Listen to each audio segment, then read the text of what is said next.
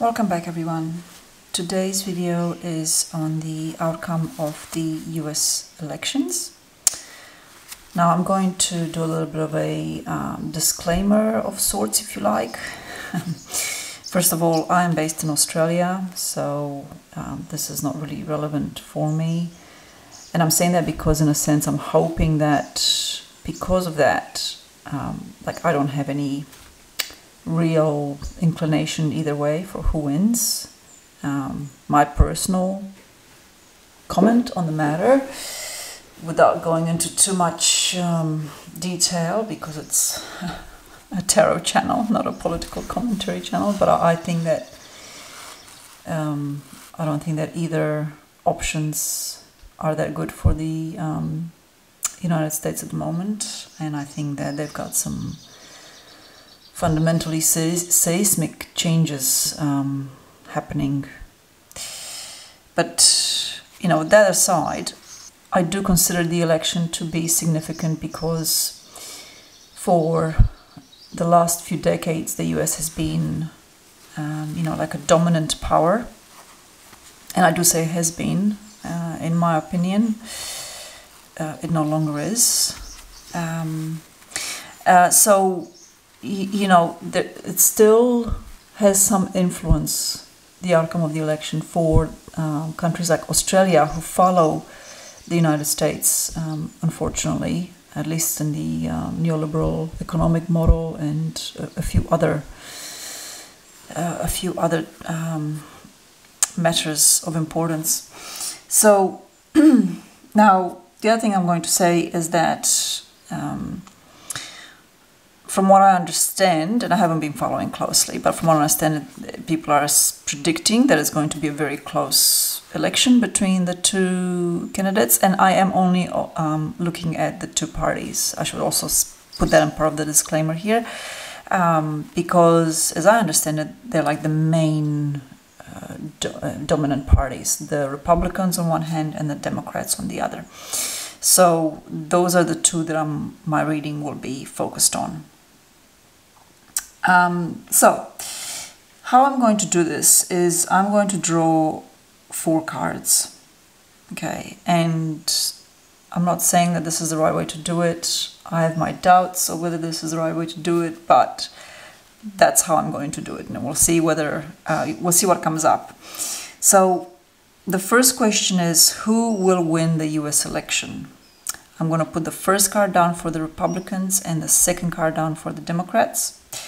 And then I'm looking at the outcome for each of their leaders. The third card is the outcome for Donald Trump. And the fourth card is the outcome of the election for Kamala Harris. Okay. You could say there's no need for cards 3 and 4. For some reason, I just really wanted to see what comes up. And look, it may be that I need to draw extra cards. If it is a close election, as I've read, as it is predicted, then it could be that, the cards that I get are neither that positive or that negative for either party. So, but anyway, we'll see what comes up. So, all right. So the deck I'm using is the Morgan Greer.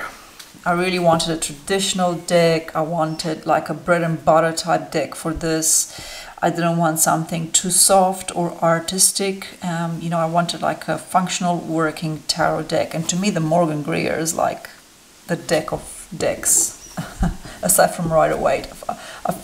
I feel like Morgan Greer is the sister deck to the Rider-Waite in many ways. That's just how I see it, So allow me a few moments. I just want to do a bit of connection with spirit and to take my time thinking about the 4 cards, and then we'll get started.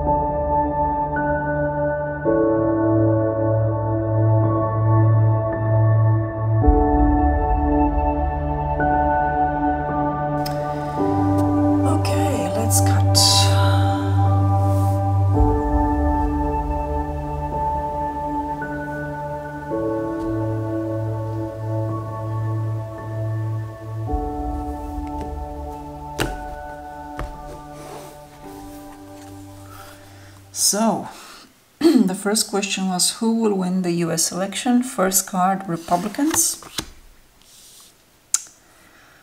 I get the Four of Swords. This is not a card of winning.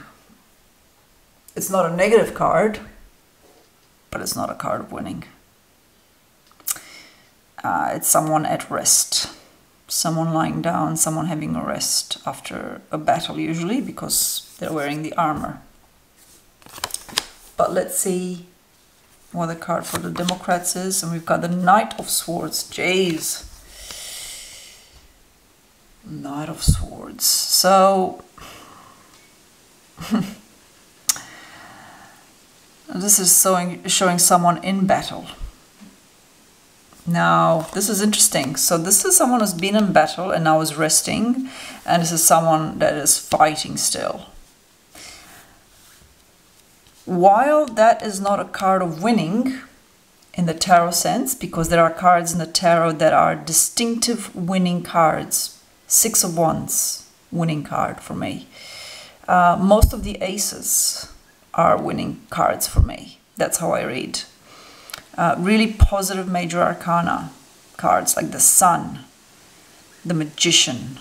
To me, those are winning cards, right? But the Four of Swords, like I said, it's a card of rest. But look at the relationship here and look how different these two cards are. This is a card of inaction. This is a card of action. This is someone who's been in battle and is now resting. This is someone who's in the battle. They're fighting for something. They're going for something. Okay. So it's a hard one to say definitely. You know, is Donald Trump, are the Republicans, sorry, this is about the parties, are the Republicans resting because they've won and then they don't need to do anything? Or are the Democrats taking charge with the Knight of Swords here? Because that's what the Knight of Swords does, takes charge and goes for something. Very interesting. Okay, well, you gotta love the tarot. I should have said, you know, election readings are notoriously mercurial. At least for me they are. But I also know that for other people they are too. Now, what will be the outcome for Donald Trump? Defeat. Now, this is definitely a card of defeat. The Five of Swords is a card of defeat. What will be the outcome for Kamala Harris? Oh, the Hierophant, she's in charge. Okay, end of story.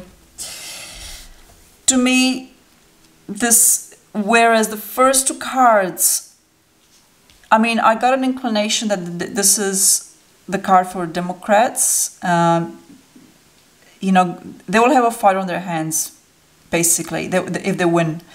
And they will win, according to this reading, absolutely. It's not like they can just... you know, waltz in. They are not the preferred party for many Americans, for many reasons. I think at this point in the game, and this applies in Australia as well, you know, what the parties initially stood for 40 years ago is no longer what they necessarily stand for now. But, you know, such is life. But anyhow, what I'm getting at here is, I mean, the Hierophant for Kamala Harris is, you know, there she is in charge. Because the Hierophant is a leader. The Hierophant holds the keys and this person is in a position of leadership.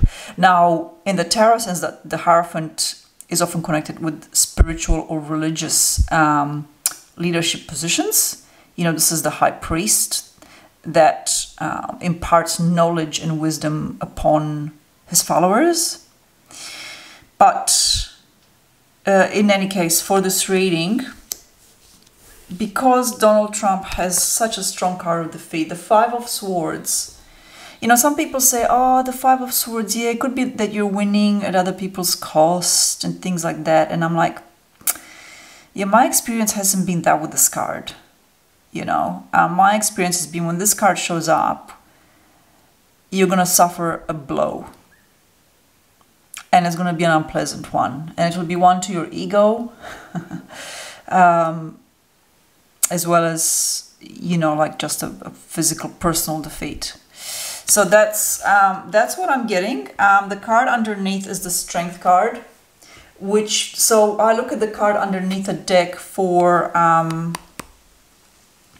just like a layer that isn't significant in the sense like this is your answer. You can't look to the underlying card for your answer. But nonetheless, the underlying card for me, and I've often called this the PS card, you know, when you write a letter and at the end you put PS, by the way, you know, blah, blah, blah. And it's kind of like giving you just an extra layer of information that sometimes is valuable, or sometimes adds a bit of depth to the reading, or just, you know, a little bit of extra. And I think for me, the Strength card in this reading talks about that it's such a monumental battle, and it is a testing time for both candidates.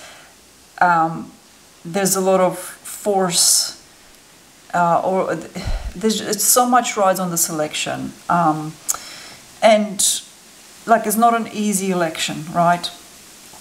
It's not a walk in the park. I mean, elections never are for either candidate, but usually one is certainly more dominant or prominent. But in this case, it's, I think that the whole election requires a lot of strength on behalf of the American people to to not give in and act in unsavory ways. I'll put it that way.